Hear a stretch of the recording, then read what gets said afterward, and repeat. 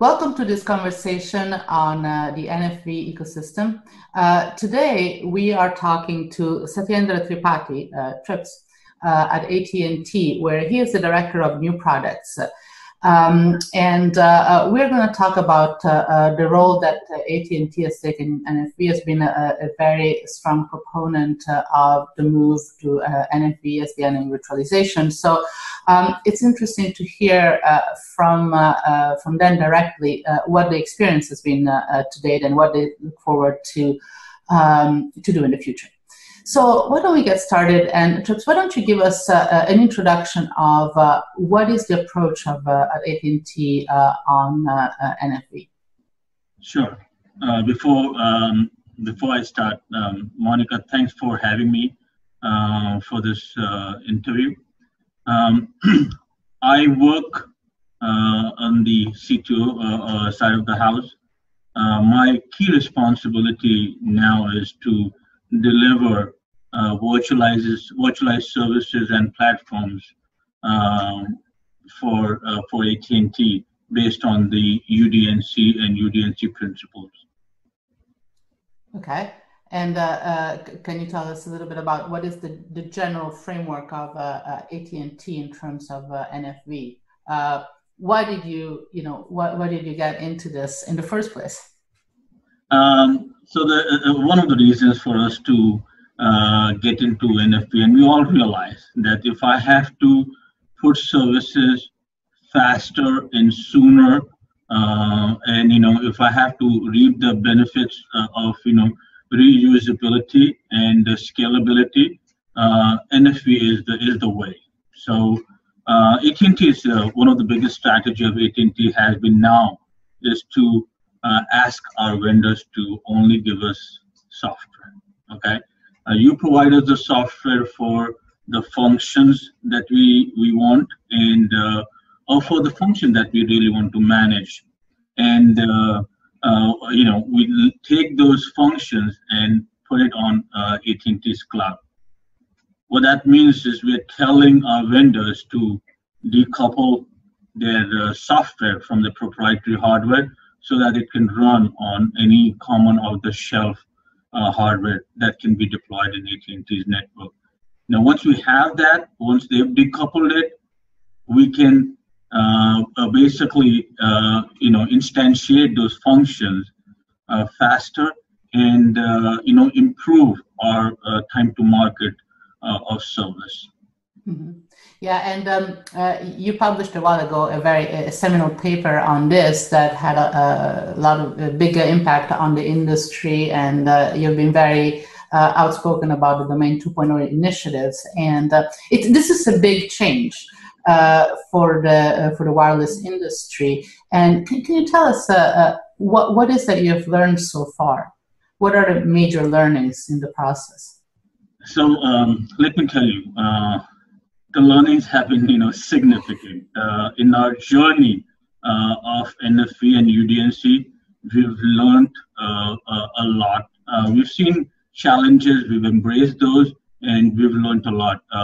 What we're seeing is that the certain functions, will be virtualized first. We see some of them can be virtualized as of today, but there are certain functions that will be virtualized later. So when I say that, functions like media functions, which have heavy throughput, heavy traffic processing, will probably virtualize when the traffic, virtualization, or when the technology gets a little bit more mature. So that's one of the learning that we've seen. I also want to make a point here that AT&T is actively leveraging open source. Such as OpenStack for orchestrating and managing virtualized function, and we're so happy to see the amount of innovation happening in the open source forum. So that is the other thing that we've learned. A lot of innovation, and a lot of movement in the open source community. We also are so pleased to see the amount of support that we're getting from our vendors on the NFV initiative. Vendors are embracing the migration of their functions to the cloud. And AT&T is also working with the vendors in the whole migration process. We are seeing the new learnings that you're asking me. We're seeing a lot of new software vendors, only software vendors that want to be part of this whole NFV ecosystem are coming into the market and are innovating. Right. So for you, that means more choice in terms of solutions available. You see more innovation. Is that? Yeah, I think it's for us, and I think for the whole NFV ecosystem, it's a good news. Yeah, absolutely. Now, you mentioned open source. Open source has been around for a while, but in the telecoms space, it's a relatively new thing. And for some time, there was a little bit of suspicion from operators. Can we trust it? This is not what we're used to deal with. So how do you feel about using open source software in your network, where you need to have to maintain the same level of high reliability? So open source, I think AT&T is gung-ho on using open source as the way of virtualizing our network, virtualizing our service.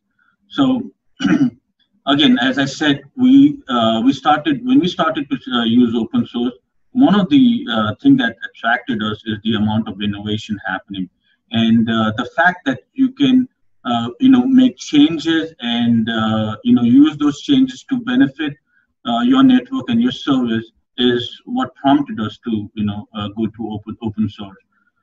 So we see open source organization that we are working with, their willingness to meet all the industry-wise, critical needs, but they also recognize that there are certain challenges in terms of the robustness of open source to support real-time services. So when it comes to real-time services, real-time cloud requirements, there needs to be a lot done, and I think the open source community does recognize it. We all do recognize it, and we are contributing to the open source, from that perspective. And the open source community is embracing, taking in the inputs that they're getting from the carrier to make the whole open source or open stack much more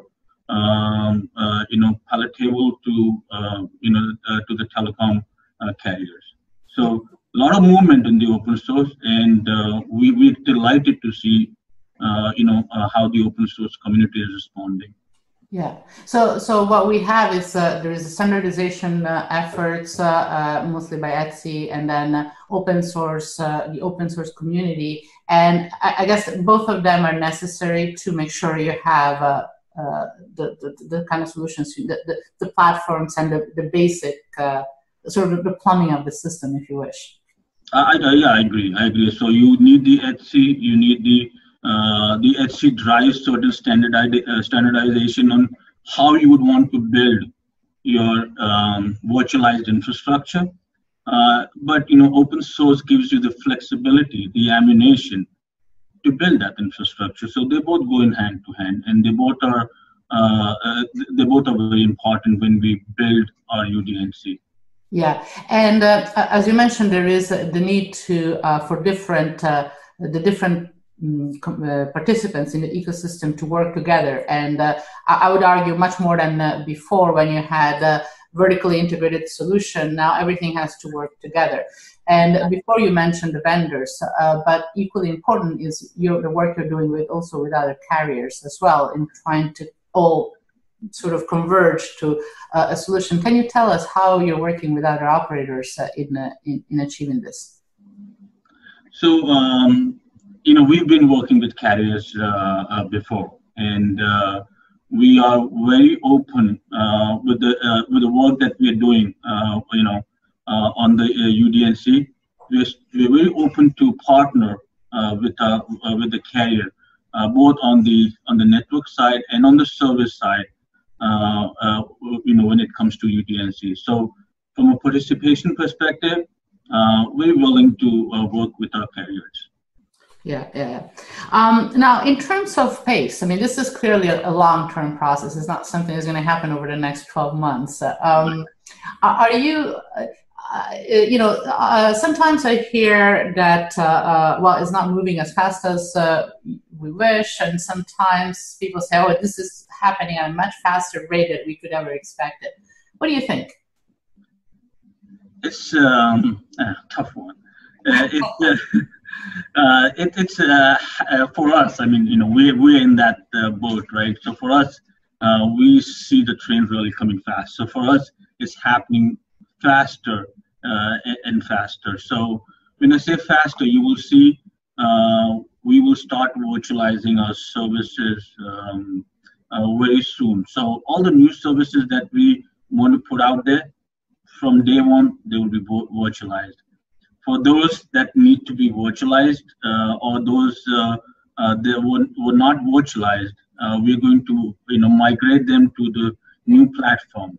Again, that's going to give us another opportunity to make things much simpler when we virtualize the existing platform. So we're not going to just take the existing platform and put it on a virtualized platform, but we'll make sure that the migration is seamless and it's much better than what it was in the previous world, in the non-virtualized world.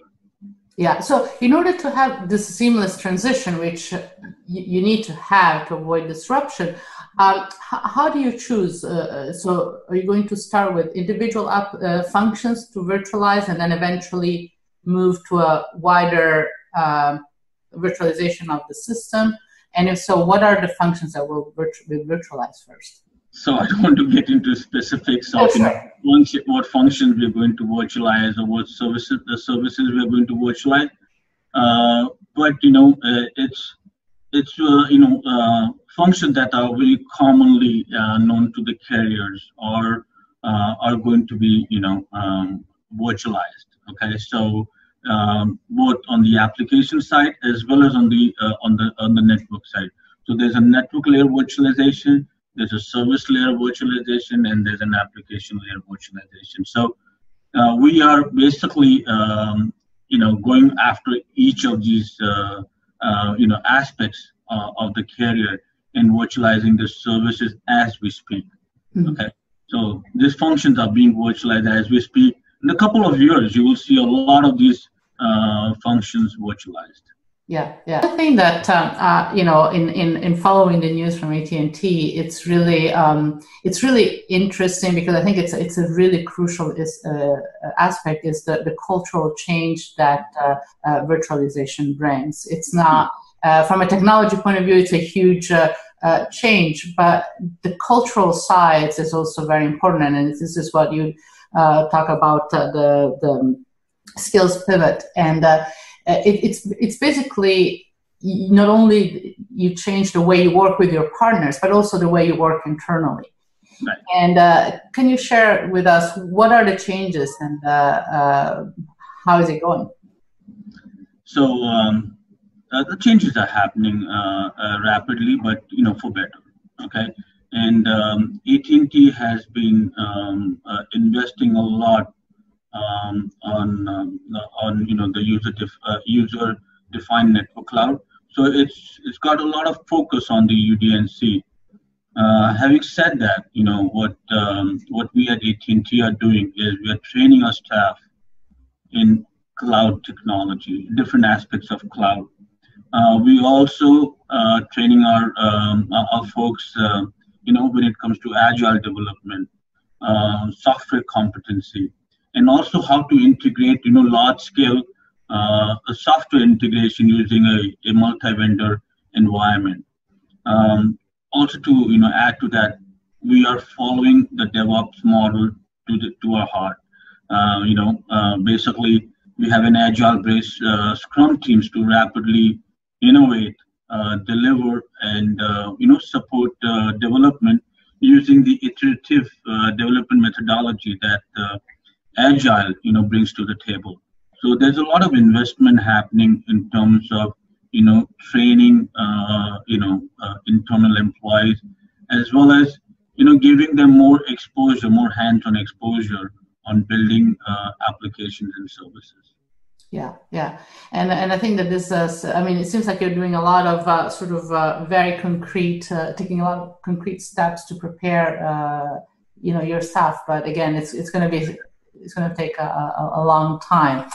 Now, in closing, can I ask you what you see, the major things happening next in the industry, not necessarily AT&T. What is your outlook now? I mean, NFV right now, and virtualization, it's a really hot topic. Maybe there's a little bit of hype in there.